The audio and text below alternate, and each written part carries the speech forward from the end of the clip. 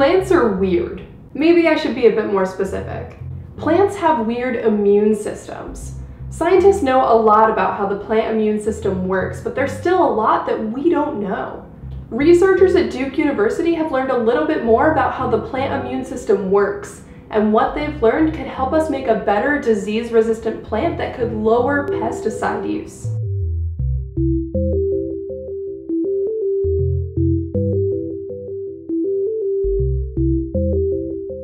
We're going to conquer a lot of information right now because these researchers published their findings in not one, but 2 papers back to back in the same journal. The first paper was on a new aspect of the plant immune system, and the second paper looked at how that aspect could be used to create a better disease-resistant plant.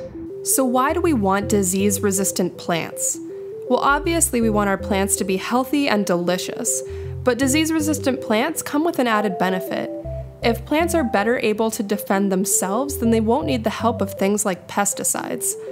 The problem is that disease-resistant plants are difficult to get. Plants have 2 states of being, defense mode and growth mode, but they can only be in one of those states at a time. So you can either have a plant that's really good at defending itself, but it's kind of shrimpy, or you can have a really big plant that's prone to infection. What we really need are some cheat codes that'll give us a really big plant that's also good at defending itself. And these researchers may have just found that cheat code. In order to get how their discovery enables that cheat code, we need to understand how the plant immune system works. Compared to humans and other animals, plants have a really weird immune system. Humans have innate and adaptive immunity. Our innate immune system has general defense against pathogens, and our adaptive immune system focuses on taking down individual pathogens like the flu or chickenpox. The adaptive immune system is what works when you get a vaccine.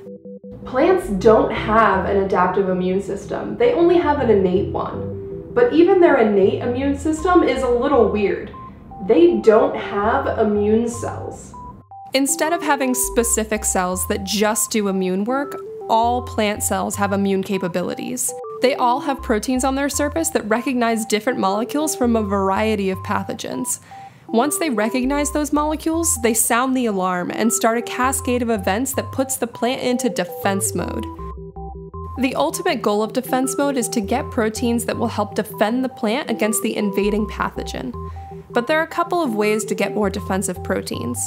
To get a defensive protein, you have a defensive protein gene. That then gets copied, and then that copy gets read into protein. So, if you want more protein, you can either increase the number of copies you make, or increase the speed or the number of times that you read that copy. Because there are 2 controlling steps in this process, the number of copies that you have doesn't guarantee how much protein you're going to have. Just like the number of books you own doesn't mean that you're well read. You could own 50 books, but have only really read 1 of them. Scientists knew that when plants recognize that they have a pathogen, they change the number of defensive protein gene copies they have. But we were missing part of the story. These researchers looked specifically at how plant cells read these copies when switching from growth mode to defense mode. They found out that the copies of defensive protein genes have a special signal on them that tells the cell to only read that copy when the pathogen is around. The researchers tried putting the special signal on copies of genes that provide a broad protective effect for the plant. Usually this kind of broad protective protein takes up a lot of the plant's energy and makes it really small, but safe. By putting this special signal on the broad protective protein, you get a plant that's really quick to respond to infections without actually being in defense mode. It's kind of like having a neighborhood watch instead of a full police force. The full police force takes a lot of time and resources, but a neighborhood watch could be just as effective at dealing with trouble without all of the costly resources. This work was done in a small flowering weed called Arabidopsis, and also in rice.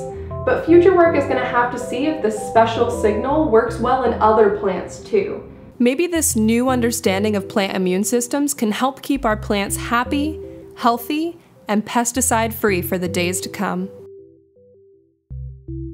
Thanks for watching. Subscribe to my channel for new videos every other Friday. You can also follow me on Twitter, Facebook, Instagram, or Tumblr, or check out my website, SimpleBiologist.com. See you next time.